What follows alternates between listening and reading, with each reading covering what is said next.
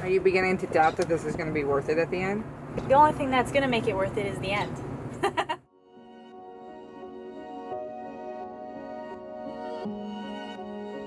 No, but really, I mean, you're putting out 15 grand and you're putting your body to its physical max. Right. For a record? Well, I'm not doing it for a record. That just seemed to come along with the package. So why are you doing it?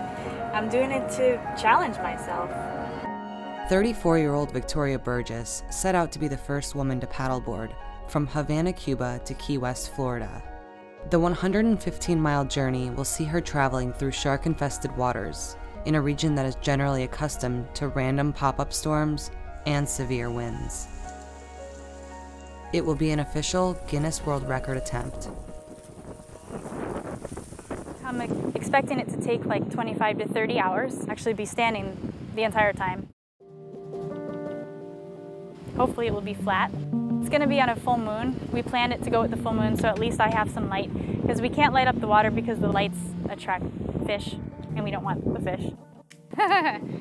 But yeah, I think the most challenging part about the 30 hours is the dark. In order for Victoria to get the Guinness World Record, she'll have to complete the crossing in under 30 hours, a number she's not too concerned about. Really, I'm just doing this to complete it. If I take longer than 30 hours to do this and I don't get the record, I'm really not going to care. I'll still be the first female to do it no matter what. I mean, I just found the record because I was looking to see if anybody had done it before. In 2013, Ben Freiberg became the first man to stand up paddleboard from Havana to Key West. It took him 28 hours to complete the crossing. So when Victoria realized she'd become the first woman to do it, she decided to dedicate it to raising awareness on women in sports and equality. So the reason I'm doing this paddle is because I want to show young girls and women that they're free to do anything they want to as long as they set their mind free, and that's why I chose the name Chica Libre. It means free girl in Spanish. It means to set yourself free from anything that might be holding you back. I wanted this paddle to inspire other women to go out and face their fears and chase their dreams. Victoria only started paddleboarding 5 years ago when she met her boyfriend and now paddleboarding coach, Rory Cam. When they met, she was an accomplished surfer with 15 years of experience in the water. But paddleboarding races and eventually crossings gave her competitive side a new challenge to focus on. For the last 6 months, she's been solely focused on training for the Chica Libre Cuba to Key West crossing, which includes long-distance paddles, running and sprints, hours of yoga, and CrossFit workouts, all while working a full-time job as a firefighter. Like, a lot of people really don't understand how you can have a full-time job and train for something like this, which is another reason why I feel so strongly about doing this. So I want to show people that I could also figure out ways to accomplish my goals regardless of the situation. The workouts will prepare her body to paddle for up to 30 hours non-stop. Although Victoria will have to sit down for a minute to eat every hour, without eating, there's no way she'll have the fuel to complete the crossing. So the nutrition aspect is a huge factor in this, and we've been doing a lot of planning for it. This is my meal bag. I have lots of peanut butter, pasta, Alfredo sauce, bread, Oreos, chocolate chip cookies, fruit strips, Pop-Tarts, baby food, energy gel stuff, because, you know, this is all electrolytes. So I'm anticipating that I'm going to be eating 11,000 calories and about 25 liters of fluids over a 30-hour crossing. Your muscles are burning through so much glycogen that you need to replenish it. So that's why you eat more carbs and simple sugars, which are quick acting. I mean, basically, if I don't eat, I'm not going to make it. I'm going to be 30 hours in the middle of the ocean. I get to see the best sunsets, the best sunrises, eat, drink, and hang out with my friends. And paddle a little bit. So, Just a little. Just a little. I just keep paddling. Victoria and her team sailed to Cuba on a support boat 2 days before embarking on the crossing. I have a support boat. It's a 50-foot catamaran out of Key West. And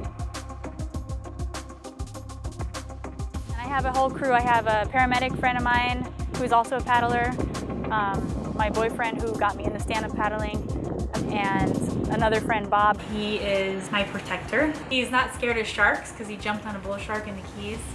And so I figured I needed somebody who is gonna protect me if some wild creature comes up. Not saying that Rory and Jake wouldn't, but Bob would be probably the first in. I don't think we'll have a problem. We'll be paddling with her throughout the night. There will always be someone there at her side. Her mom told me I better protect her, so I will. The boat is gonna be either behind me or next to me. During the nighttime, they'll keep me close, and they're gonna keep me on track, like within a mile range, depending on the currents and all that. The crew enjoy the 22-hour sail to Havana, and of course, get some fishing in. Once they arrive in Cuba, they'll only have a day to spend there before starting the crossing back to the US. She is pretty crazy. Who would want to paddle from Cuba to Key West anyways? I mean, that's pretty nuts. So if you think of something crazy that no female's ever done before, give Vic a call. Things that can go wrong is you're standing on your feet for so many hours, and like your feet, they will start cramping up. She's gonna have to be moving her feet, her toes, to keep the blood circulating a lot. Her lower back, I mean, it could start hurting after 2 hours. It could start hurting after 10 hours. Your arms are going to be hurting. Your forearms will be hurting. Your shoulders. A lot of things could go wrong. This is one of the things that you don't know what's going to happen. Is there potential risks in this trip? Pop-up thunderstorms, you know, when the weather's still like this and it's hot. The night they sailed to Cuba, things suddenly got real when a 3-hour pop-up storm hit them. It was lightning and thundering. It got really rough. We were just thinking if this is something that we're gonna encounter on the way back, it's gonna be interesting. So you've done a lot of these crossings like what she's doing?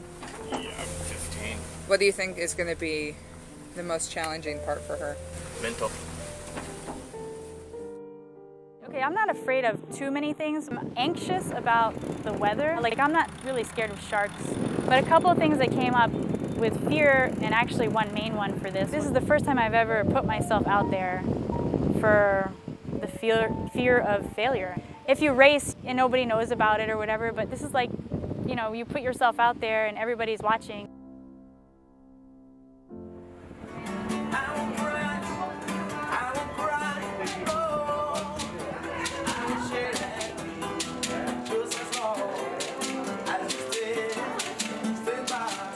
The team enjoy their only night out in Havana, but have to go to bed early because the next day they have to meet the yacht club's commodore before starting the record-breaking crossing.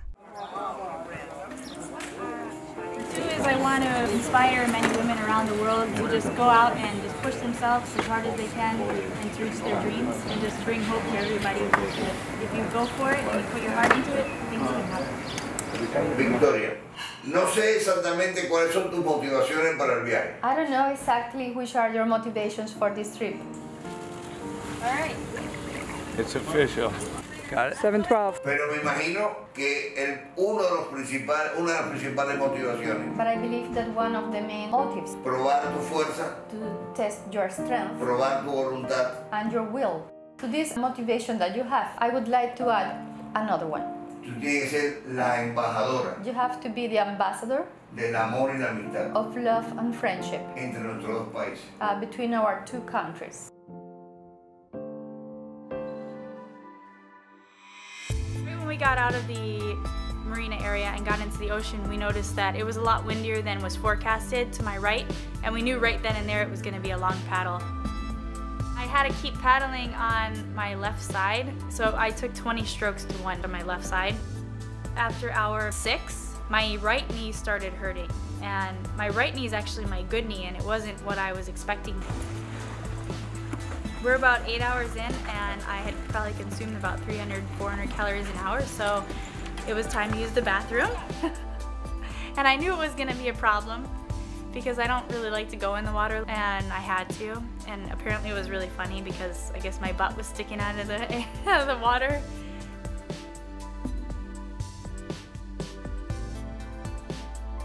The nighttime, a storm came through, and it lasted for 2 hours. When we first started, we had a full moon, so I was able to see the water was nice and clear. But then when the storm came, clouds covered the moon all the way, and I couldn't see anything. And instead of coming from my right side now, it was coming from my back, but I still had the waves coming from my right. Now the wind shot from my back and the current from my left, so it turned into a washing machine situation. Just after the storm had stopped is when I wanted to quit. I just wanted to stop. I was questioning what I was doing and why I was even doing it. I just talked to myself and I said, am I in any pain? No. Am I dying? No. So there's really no reason to stop. And then that kept me going.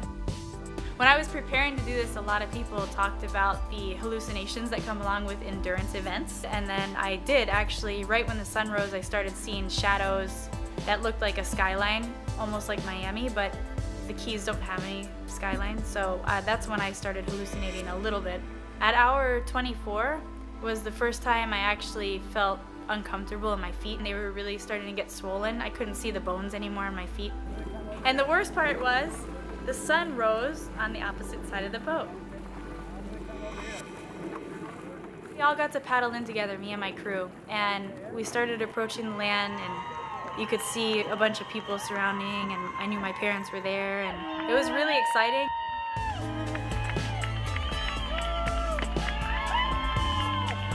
She just plowed right through it. The last couple hours were a little bit tough on her. 3 miles left to go. It was the first time I saw her sweat the entire time. I knew she could do it anyways, but I thought at a point that she would falter mentally, and she really didn't. The biggest obstacles were the wind was side wind the whole way, so she just battled it out the whole way, and it was amazing what she did. Thankfully, people sprayed champagne in my eyes so I couldn't cry. Well, it showed me that a lot of times we give up on ourselves to take the easy way out, when really we have the strength to push through.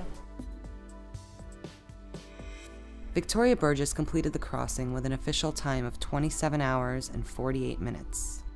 The crossing made it into the Guinness Book of World Records. Yeah, the struggle was worth it for sure.